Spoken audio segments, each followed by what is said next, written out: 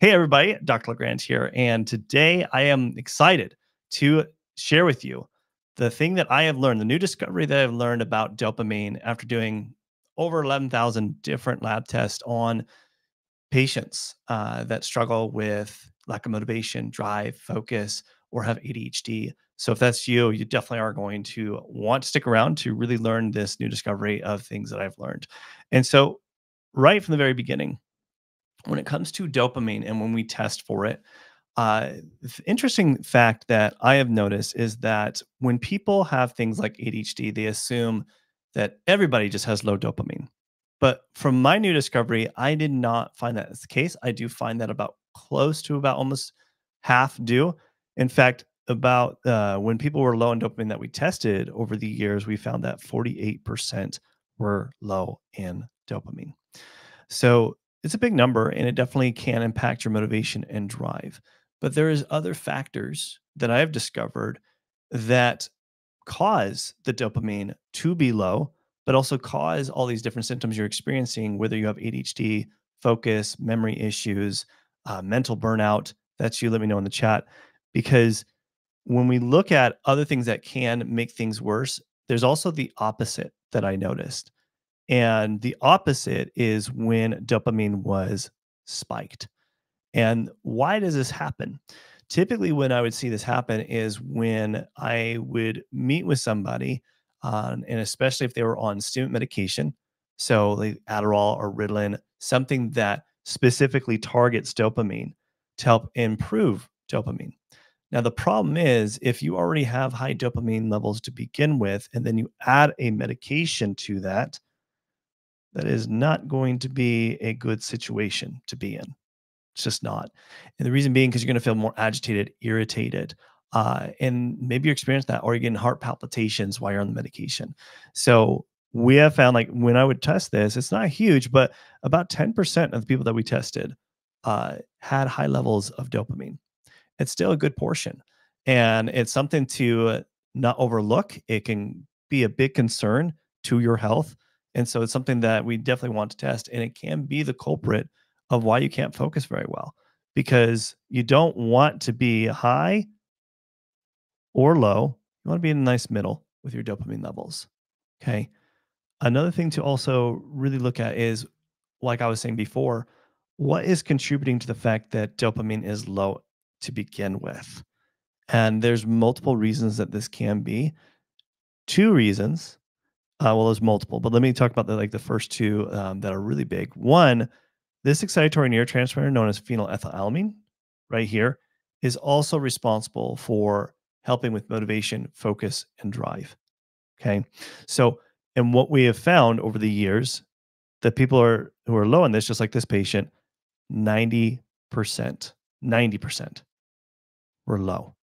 So if you're watching this, there's a very high likely chance that you're also low in this. And this can be the culprit to your low energy situation and not necessarily dopamine. Why else this is also important is because this excitatory neurotransmitter, like I said, helps with motivation, drive, and focus. But the other thing is also looking at phenylalanine, which is an amino acid that helps make tyrosine, and then from tyrosine to L-dopa, and then L-dopa to dopamine. So we also found that tyrosine in itself was, all the people that we've tested, was 52% were low in this. And that's what helps make dopamine. So a stimulant, if you want to kind of think about a stimulant, like especially like dopamine itself, I like to look at as like think about it as a come on, as a faucet. It's a terrible looking faucet, but you guys get the idea. And when you turn on the faucet, it's supposed to be the lever. That's, think about it as like a stimulant. It's to allow more dopamine to come out to be able to go throughout our system so that we can have more. That's what a stimulant does, but it doesn't make it. So what happens when you start to run out, when it's too much, when too much is poured out, and these things are low? You got to increase your dosages on your medication, but it still is not enough. Let me know in the chat if you struggle with that, where you have increased your dosages of medication and it's still not enough. That's because the stimulant doesn't make the dopamine. These things like tyrosine, phenylalanine, phenethylamine, L-DOPA, those things do, and other different micronutrients, what I'm going to get into here in just a second. And that's what needs to be addressed. Not necessarily a stimulant. Stimulant can, help kind of like just pull the lever and increase it, but doesn't make it. So we need to look at the things that are the things that make dopamine and cause the deficiency. And that's what we have found from our testing. Another thing here too is norepinephrine and epinephrine are really important when it comes to dopamine because they are the breakdown dopamine, but it helps manage our stress and it can definitely impact focus, motivation, and drive. And these are things I've actually seen that are a bigger issue than dopamine. For example, norepinephrine, we found that 60% of the people that we tested were low in norepinephrine levels. Whereas epinephrine, it's actually 98%. Very high. So most people with ADHD that we've tested or had issues with motivation, focus, not necessarily had the ADHD diagnosis, but had those issues were low in these two things. And so it's really important for us to address that and target these areas that are not being addressed. Now, another thing that also needs to be looked at, if you look right here, so I'm bringing this pathway. So this is the dopamine pathway. So looking right here, these things right here is what we call as cofactors. Okay, the things that help make dopamine. It's like thinking about it like baking a cake. You need ingredients. If those ingredients aren't there and they're low, they're deficient, you're not able to produce enough dopamine. Okay, it's all important. So what we found is, for example, vitamin B6, which is really important for making dopamine, because and also phenylethylamine. I told you that's also really important. So P5P is the activated form of vitamin B6, and it's responsible for every step of the process for helping making dopamine. And 60% of the people that we've tested were low in vitamin B6. So there's a high chance that that could be you, and that needs to be addressed for sure. Otherwise, you're not going to be able to be consistently producing enough dopamine, and that might be the culprit to your issue. Another one that's also important in this process, cofactor, is iron. So you see it right there. Iron is vital, but the other thing that's also important about bile, other than helping it making dopamine, it also carries blood and oxygen and nutrients to the brain. So if you're low in iron levels, that can be a culprit of why you might be mentally drained and burnt out. So that's also in itself right there. So it's not as big, but like I mean, it's still 18% of the people we've tested were low in iron. And so definitely one to not ignore and to look at to see, okay, is this an issue and contributing to my symptoms I'm experiencing?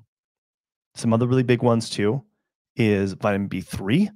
So vitamin B3 is responsible for, remember when I was telling you about how dopamine can, about 10% can be, have dopamine levels being elevated. And sometimes because vitamin B3 levels are low, because vitamin B3 helps break down dopamine and utilize it for the body. So definitely that could be the culprit. And when we were testing this, we found about roughly about 30% of people are low in vitamin B3. Now, another really big one is zinc. Zinc is really responsible for both taking from phenylalanine to tyrosine and also from tyrosine to L-DOPA. So a lot of times we need to look at zinc levels because it also helps build modulate not only dopamine, but other different neurotransmitters as well. And with this one, we found about 29% of the people that we tested were low in zinc, just like this individual right here. Okay. Another really big one is vitamin D. So going back here, vitamin D is responsible also for helping from, um, especially the process from tyrosine to L-DOPA, but also it can impact energy, your immune system, all sorts of things.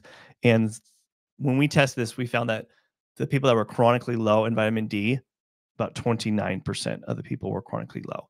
Now, roughly, usually across the board, you can look at this in studies and research, about 50% of the population in general tend to be somewhat deficient in vitamin D.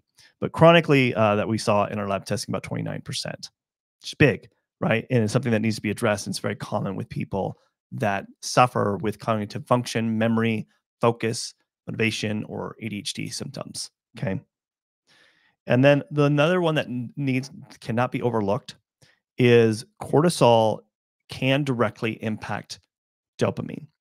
And because of that, it's something that I usually like to look at and notice that this one is a huge problem, especially adults that suffer with cognitive output, memory and focus, and ADHD and stuff like that. So just like this patient in here, 92% that we've tested tend to have insufficient amount of cortisol. Cortisol is what gives us energy. It helps us to have focus and consistency throughout the day. So when it's low, it's very hard to function. You're just completely burnt out, right? Now, another one that also to not overlook is also sometimes cortisol levels can spike, and that can also impact focus and motivation and drive too. And that's something to not also overlook. And what we found here is about 22% of the people that we've tested tend to have higher levels of cortisol. So it definitely needs to be addressed. Sometimes we even see it where it will really spike and can cause a lot of havoc, not only for your focus and energy and stress levels, but also your sleep. So, and sleep definitely impacts your focus, motivation, just to be able to function throughout the day, right? So these are the things that definitely that we have discovered and have noticed over the years when we've done these lab testing. But in order to really help the patients that we've helped is because we've been able to do these investigative lab work, high functional lab testing to identify the root causes and the issues. And so if you would like me to order these labs tests for you to find the root causes to your own dopamine problem or your motivation or focus issues, then go ahead and there's a link in the description where you can book an ADHD focus diagnostic assessment with me. It's a 45-minute one-on-one assessment where I will dive into your medical history, understand the ins and outs of your challenges, but more importantly, create a roadmap of what lab testing that we need to implement, what action plan we need to put together in order to help you out. So if you want my help on that, you go click on the link in the description below, and it's just right there. Thank you guys so much for attending, and I will see you guys in the next live stream. Thanks.